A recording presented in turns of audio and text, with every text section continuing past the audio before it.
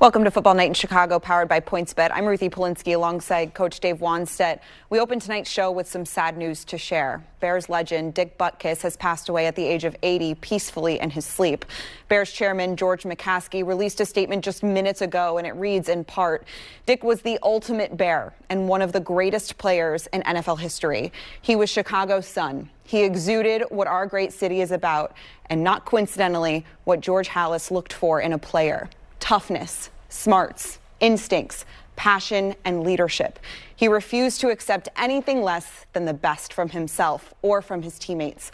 When we dedicated the George Halas statue at our team headquarters, we asked Dick to speak at the ceremony because we knew he spoke for Papa Bear. We extend our condolences to Helen, Dick's high school sweetheart and wife of 60 years, and their family.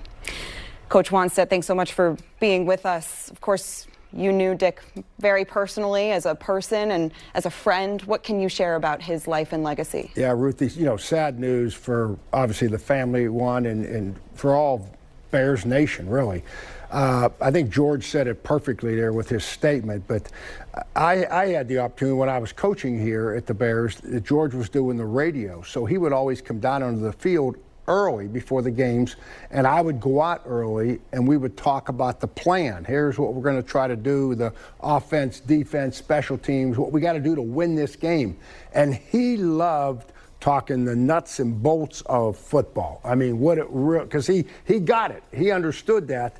And I look forward to those Sundays, standing on the field with them home or away and talking about the plan and knowing and having a good conversation with them about them and obviously other things. But it was a very meaningful time for me. Man, he loved those Bears, didn't he? He was at the home opener against Green Bay. I remember the tweet so well. He said, "Give me some pads and a quarterback to hit." He loved the Chicago Bears. Yeah, anytime there was a function.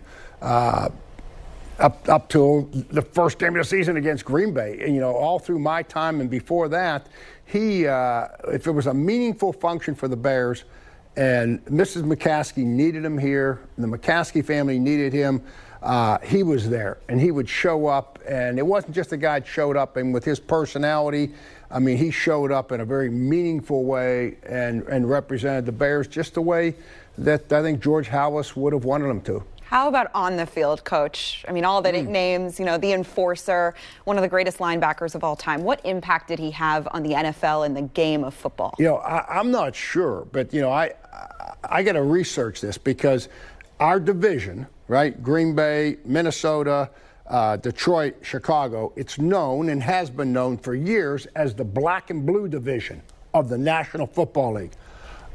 I would be willing to bet it was named that after Dick Butkus, the way he played, with his toughness and, just his reckless abandon getting to the ball.